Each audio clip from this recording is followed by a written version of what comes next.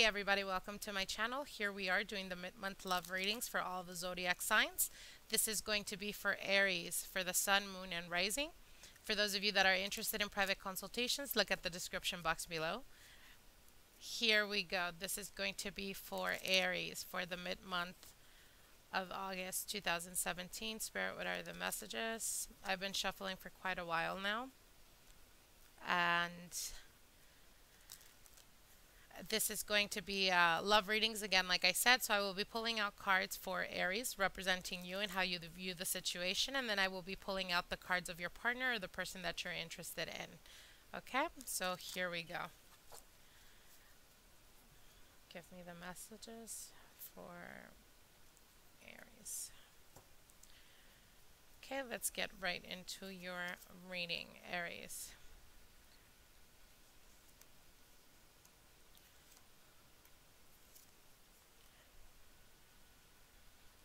Okay. Oh, wow. What is going on, Aries? Okay, Spirit, give me the center issue. Center issue. Center. Whoa. Okay. Contemplation. Okay. All right, let's get right into your reading, Aries. So the center issue, you have the Seven of Pentacles. The Seven of Pentacles talks to us about looking, trying to figure out a situation, trying to figure out if you want to pursue, if you want to continue on this relationship, or if you want to walk away, basically. The Seven of Pentacles can also represent contemplation when regards to your past, okay? So, Aries, your first card, you have the Seven of Cups. The Seven of Cups is scattered energy. So, you perhaps were extremely determined, extremely focused the first beginning of August. You're going to start to see or feel your energy fluctuate, be a little bit more tired, not really clear-headed, and it probably has to do with not just your relationship, but projects that you have going on at the present time. Okay? So then your next card is the Nine of Wands. So for those of you that have been in a long-term relationship, this is you trying to determine if you want to continue on this relationship. From what it seems, you're really heavily contemplating, as you have two sevens here. And sevens are always spiritual numbers. So there is a need to perhaps pull away or be a little bit more grounded. So what I mean by that is, again, like I said, your energy is fluctuating. Maybe, you know, the last week, even the beginning of this week, perhaps you're starting to feel a little bit like you don't have so much energy. But it has to do with the fact that there's a lot of things going on in your mind, whether it's projects, whether it's business, or whether it's relationships. The Nine of Wands definitely talks about you seeing this person as a very conflictive person, or a person that is very hard to read. You do have the Nine of Wands here, and the Nine of Wands is definitely your partner, or the person that you're interested in, has definitely gone through difficulties. And that's the reason why they keep themselves so guarded, or that's the reason why they like to test people, I guess, before jumping into anything serious.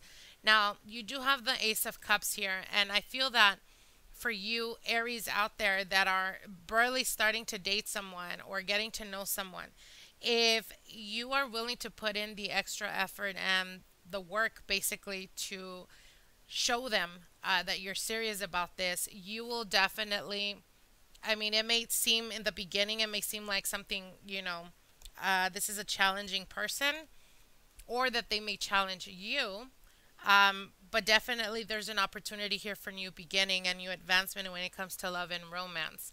Now, you do have the Eight of Cups here, and the Eight of Cups is a representation of moving on, being able to pull away from the past and move forward.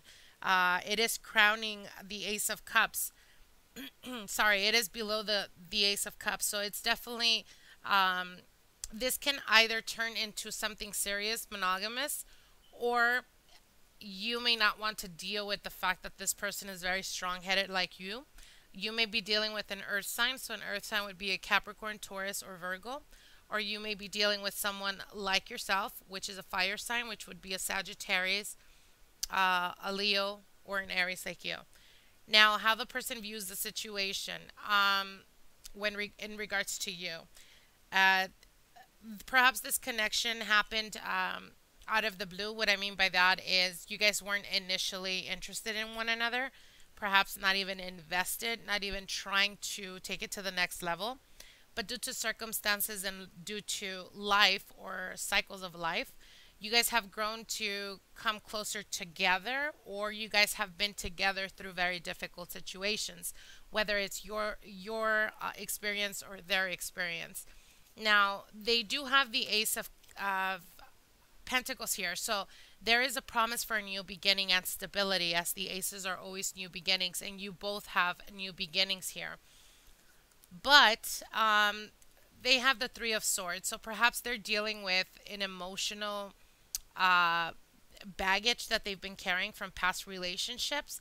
And maybe that's what's a little bit throwing you off, as the Ace of Cups here is crowning the Three of Swords. So, not crowning, sorry. I don't know why I keep saying crowning.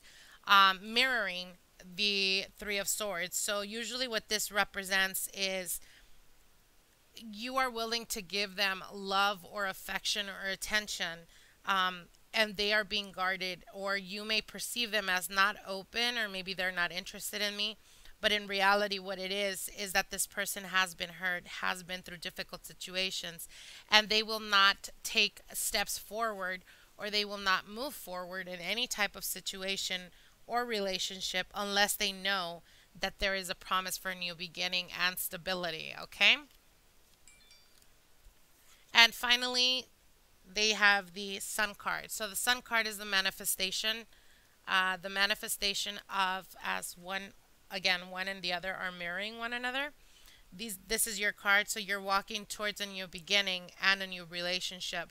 So for those of you that are currently single, there's definitely a possibility of a long-term commitment here in the rising. Again, like I said, I do want to mention you have to put in the work, okay? I know Aries sometimes tend to be a little bit impulsive, but if you're willing to put the effort and show this person that you're genuinely interested in them, the possibilities for a long-term relationship is definitely there, okay? So I hope you guys enjoyed this reading. Like, share, comment my videos. If you haven't subscribed, subscribe to my channel.